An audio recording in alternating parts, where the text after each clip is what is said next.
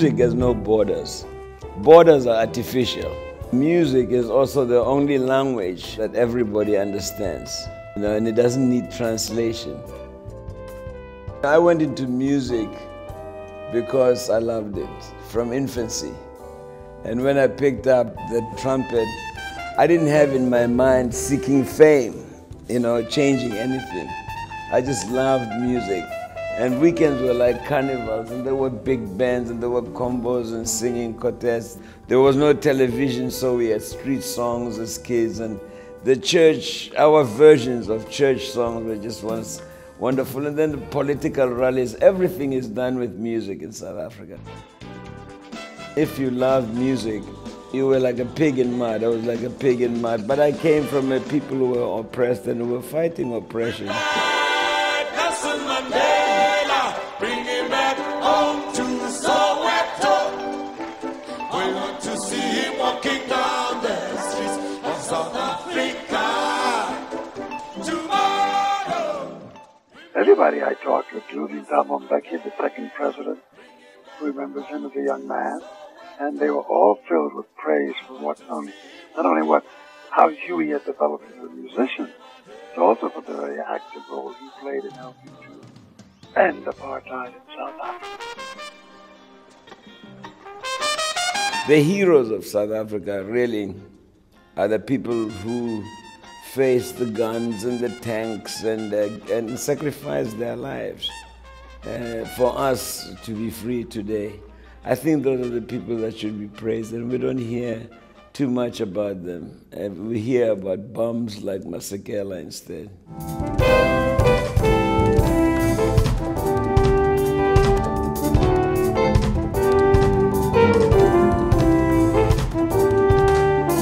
We were allowed to listen to like Bro You and all those guys that were in exile. Then we were actually allowed to listen to their music, like the Letta Mbules and the Kaifasimingas and those things. So that really changed in allowing us to actually listen to our people, our own music.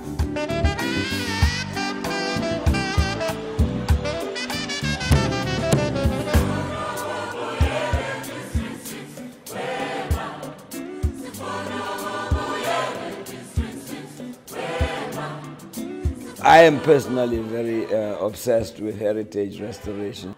I think that they have to turn their mindset away from what religion manipulated them into thinking that their heritage was backward and barbaric and primitive and heathen and pagan. And yet it's probably the richest diversity of styles and culture and pageantry. And it's just time to wake up and say, listen, let's show our shit off.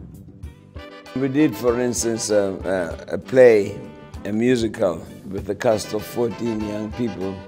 It's called Songs of Migration. It's an example of the start, going back and showing the excellence of the past. Huey came here as a young student, looking to take advantage of opportunities here in America, and I helped fund him and get him into the Manhattan School of Music. And when he got through with that, I helped get him into Union. He helped me to go to school and gave me my first part-time job. So he's more than somebody I collaborated. To a certain extent, he's a foster father. There is a very, very specific style to the way Huey plays that is instantly identifiable. And it is very much indigenous to a South African melodic harmonic sound. There was a time when you could hear Louis Armstrong, or you could hear Miles Davis. These artists develop a sound that was uniquely theirs. And I think Huey captured that very much in his own music. Musically, he's a legend. I know he's come back from the Miles Davis and all those guys. He's been back in that Dizzy Gillespie, and he can play that style of music. But the local thing that he does, he's made it his. He's got a unique sound.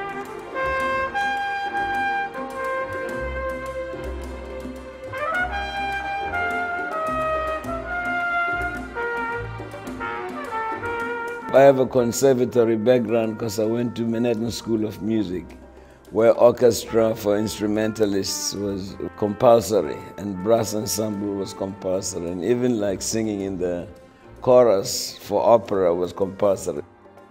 We did it at the request of the London Symphony Orchestra with a 250-voice community choir. Music is about collaboration. You know, people who like build perimeters for themselves are losing out on a lot.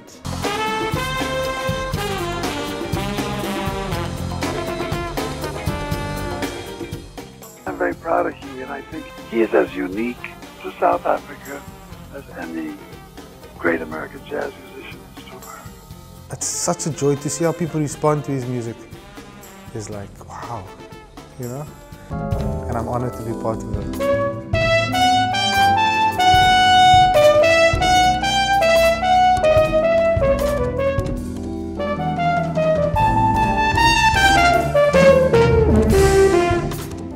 When people leave their homes, they get babysitters, they buy tickets, they come from afar.